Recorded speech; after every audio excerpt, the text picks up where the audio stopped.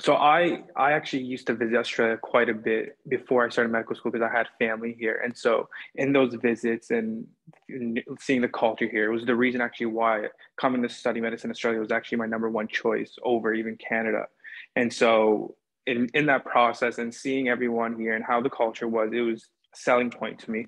And as they spoke about we only have about 120 130 students, and so you really do get to see everyone, you get to know them on a first name basis. And the small PBL, or the problem based learning, you only have about 8 people. And so that's quite important because when you're practicing clinical skills and your tutors going around from, you usually do it in pairs, you want to have, that tutor there to make sure you're doing things properly if you have questions, because otherwise if you have too big of a group, you might not be as confident when you go into the hospitals. And I'm currently based at Sydney, St. Vincent's Hospital here, just which is right across the street actually from where I'm sitting here right now. And it's one of actually the major hospitals in Sydney, if not all Australian. So you do see quite a bit, whether it's an emergency or in anesthetics, heart transplants, whatever you're interested in. There's really great opportunities to see anything you wanted to. In regards to Sydney living, how I would compare it, it's like Toronto, but minus the negative 30-degree weather. And there's beaches, probably 20-minute bus rides in every way direction. We're about, I would say, 20 minutes from the Opera House. So again, anything you want, you could find. I come from a Lebanese background, and so a 25-minute train ride, I find myself in Greenacre or Bankstown, where I can find all the Arab foods and Arab people that I want to interact with or not interact with. But there's definitely something for everyone, I would say. And then also in terms of representation of the school, like, so we have social reps, we have international reps, we have sport reps. So there's always someone to go to if you want to engage in something. So if you have, international needs, and you can talk to the international rep, or Dr. Maserati. And likewise, there's sports, recreational sports that are organized, social parties that are organized, things like the gala you can go to where, every year there's a big dinner and dance and all the med students kind of get together.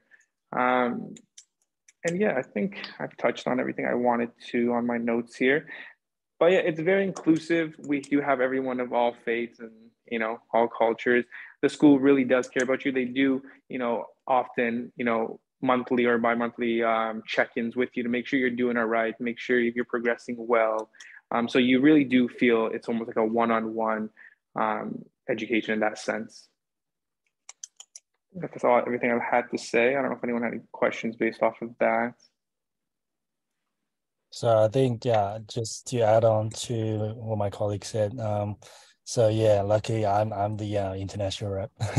So so whatever the question, I'm still learning the process myself, but whatever questions we communicate as a national basis. So all the medical students or all the international reps from all over the country, we form a group, and then there are some meetings and then past students sharing experience. And then I think last couple of weeks we had a sharing meeting or like a webinar thing that was based with some Q&A format. So some of the Canadian students or international students wanted to ask about a lot of pathways to go back to Canada to practice or just to stay in Australia. So all these kind of things. So just regarding the course, I think it has been excellent. So I'm currently in second year. So just the transition from the first year, more of a